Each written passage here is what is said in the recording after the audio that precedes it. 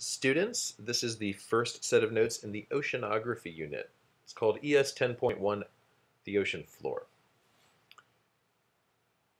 As always for these notes, you're going to write down everything in orange text. The study of the ocean floor is called bathymetry, and the technology that allows us to map the features of the seafloor is called sonar. We talked about that in the plate tectonics unit. Sonar stands for sound navigation and ranging. It's the same principle where bats use sound waves to navigate their way around a cave. Whales also use sonar, but a boat can also use sonar to bounce sound waves off the seafloor, and the precise time that it takes them to return reveals a precise topography of the seafloor. So the topography is like the elevation, the various changing elevations of the seafloor, so you can see mountains and valleys and stuff like that. The ocean floor is not flat. It contains many peaks and valleys as well as different shapes and formations. It looks a lot like the surface on the continents. Many formations found on the ocean floor are caused by plate tectonics. When plates rub against each other, mountains are formed as well as other features like trenches and rifts. We're going to talk specifically about particular ocean floor formations that you need to know. So an underwater mountain is called a seamount, and you need to know how these are formed too. Seamounts are formed by plate tectonics, the same way mountains are formed anywhere. A guillote is a seamount with a flat top, and that's formed by plate tectonics. You have to have a seamount first, and then it gets eroded so that the top is flat, and the sea level is now above the guillote. It has to be an underwater flat-topped seamount. It's called a guillote.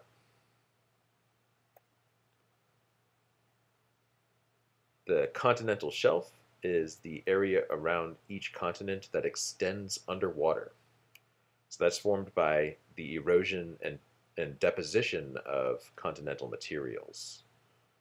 So rivers carry sediments to the continental shelf and deposit them there, and so it builds up, extending outward from the continents. Every continent has a continental shelf extending some distance underwater. The continental slope, if you go beyond the shelf, is the steep drop-off beyond the continental shelf, so it gets a lot deeper where the continental slope is. And that is also formed by erosion and deposition. You'll notice that all of these formations has the how it forms in parentheses. And beyond the continental slope is the continental rise. That's when it stops being so steep, but it's still dropping off and getting deeper at the continental rise. The area beyond the continental slope where the drop-off is less steep, also formed by erosion and deposition. And all three of these things together are called the continental margin. The continental margin is the continental shelf, continental slope, and continental rise as one big area. And the way it's formed is erosion and deposition. Lots of ocean life sticks near to the continental margin, in part because that's where the most sunlight is. The mid-ocean ridge we talked about in the plate tectonics unit is a divergent plate boundary where new ocean crust is being formed. And that's formed by plate tectonics. The mid-ocean ridges cover the planet. There's the mid-Atlantic ridge between us and Europe and Africa, but that's not the only ridge. Anywhere where there's a divergent plate boundary underwater is a mid-ocean ridge. A rift valley is the valley formed at the center of the mid-ocean ridge, also formed by plate tectonics.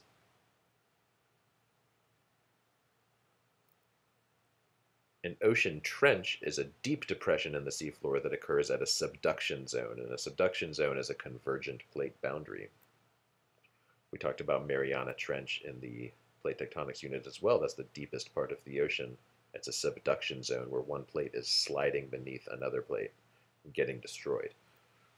Ocean trenches are the deepest parts of the ocean. There's virtually no sunlight, and there are some organisms that live down there, and they get pretty weird. This is an anglerfish It has a bioluminescent lure on top of its head that attracts prey.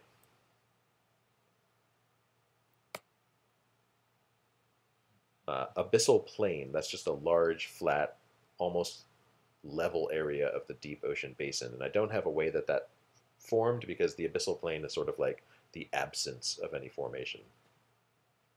A submarine canyon, you can see in the diagram here, is a deep cut into the continental margin, and that's formed by erosion, usually a river.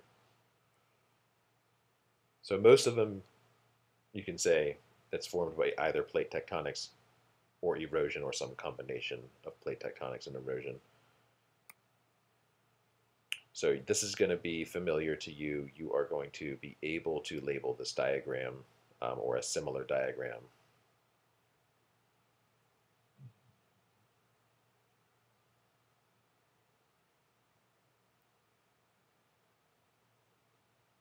And here are the answers. Submarine canyon, continental slope, seamounts, mid-ocean ridge, island. So E is an island. That's it looks like a geode, but it's actually touching the surface, so it's an island. The continental shelf, the geode is G, and then the trench is H. Normally, they wouldn't necessarily be like this close together, but for the sake of the diagram, the trench is right next to the mid-ocean ridge. The abyssal plain is I. It's just the flat area.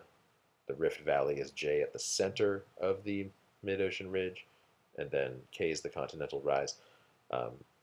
Take note that there's a continental shelf on both sides because there's a shoreline on both sides. L would be the shoreline. That's the only letter I forgot to put in there. But it shows, a condensed version of an entire ocean here with one of each formation that you need to know. One other thing to talk about in this unit is sea level rise. You may have heard of this in talks in science class before. When we talk about global climate change, we talk about sea level rise. But over Earth's long history, temperatures have fluctuated quite a bit back and forth. There's been several ice ages, and during that time, the expanse of ice at the poles increases. And when more of Earth's oceans are frozen, sea level is lower. And so during those times, more of the continental margins were exposed.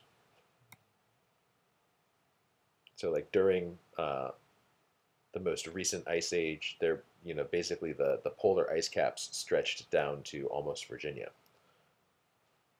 And you can see the South Pole's ice extends to touch the tip of South America. So much more ice means that the liquid water is lower. And so more of this continental shelf would be exposed during that time. Nowadays, rising temperatures in the atmosphere are leading to the melting of ice caps, which is making sea levels rise. Thermal expansion, which means things expand when they get warmer, makes sea levels rise even more. And if you live in an island nation that's really low, or a coastal community that's really low to the sea level, you're prone to increased flooding, and you could be in danger of becoming inundated by seawater, meaning that like the community would not be, you couldn't live there anymore, basically. This is a model that shows like what Florida could potentially look like if sea levels rose a lot, because Florida's a really low-lying state. There's barely any hills in Florida. It's pretty much just flat. Some areas are even below sea level. And folks in, I believe this is Bangladesh, is a very low-lying country where people live in coastal communities, and this would be one of the most threatened countries by sea level rise. I can't recall where this picture is from. I want to say this is a Pacific Island nation that's really low, maybe Tuvalu.